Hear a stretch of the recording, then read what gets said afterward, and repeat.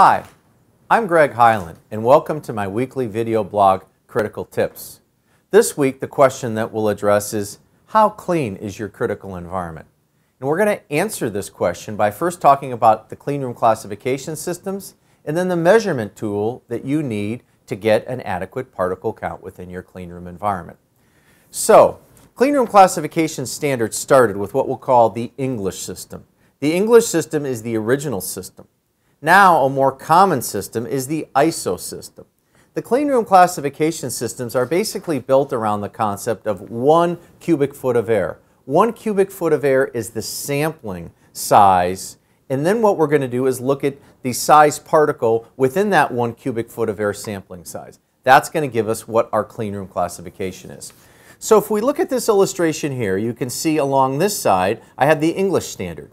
In a cleanroom class 1, you can see there are going to be fewer than 3 particles greater than 1/2 micron. The classification set I like to focus on is class 100. Within the class 100 classification, the most common particle count measurement size is 1/2 micron. And at 1/2 micron, you can see we can accept no more than 100 particles in that 1 cubic foot. Thus the name class 100. What we mean when we say class 100 is there's going to be no more than 100 particles greater than 1/2 micron within that cubic foot of air. The class 100 English SAS system correlates to the ISO number 5 system. So now that we've established within a class 100 cleanroom, we can have no greater than 100 particles less than 1/2 micron. How are we going to determine that? Because 1/2 micron particle size is not detectable to the naked eye. So the measurement tool, and measurement tools have greatly advanced in the last 5 to 10 years, is a device called an APC. And this is a fairly new and innovative APC, or air particle counter. The first feature I'd like to point out is the sampling cone. This cone is of a specific dimension and shape. Then within the device there is a vacuum that draws in the sample, and then in the back there is a laser. So the air sample is drawn across the laser, and then the laser counts the number of particles of the particle size. Whenever you're using an air particle counter, it's very important that you examine the calibration date. As you can see, this unit was calibrated on 4/21 of this year. Calibrations for air particle counters are only good for 12 months. Because this is a very sensitive instrument, it needs to be recalibrated every 12 months. So how you turn the unit on is you basically just push the start button. And you can see, I don't know if you can hear, the vacuum. And what this unit is doing is it's in wait mode.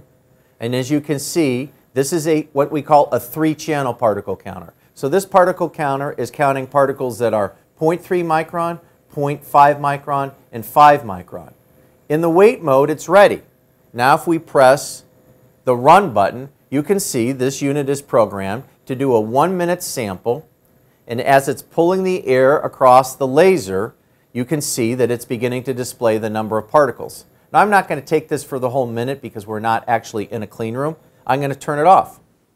So if you look at the number of particles less than 1/2 micron, you can see that we have 2,241 particles less than 1/2 micron. Well, if we look at our classification standard, we can only have up to 100.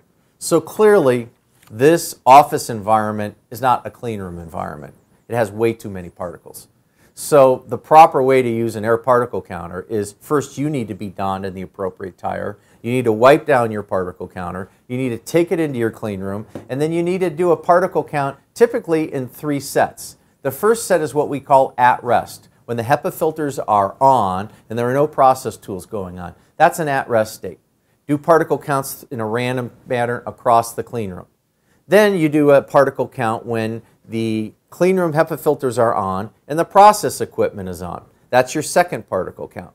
And then your third particle count is your HEPA filters are on, your process filtration is on, and your operators are within your clean room environment. This helps you isolate sources of potential contamination in your clean room.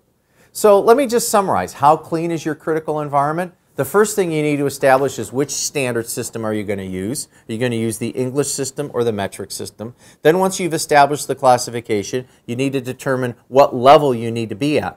And then after you've determined what level you need to be at, you need to have the appropriate measurement tool, and you need to take that tool and do 3 specific counts in your clean room to determine what classification your clean room is. Clean room classification readings are going to vary based upon many variables. That's why it's important that you have a very rigorous and accountable procedure around the frequency of your particle counts. So hopefully I begin to start answering the question of how clean is your clean room. Thank you.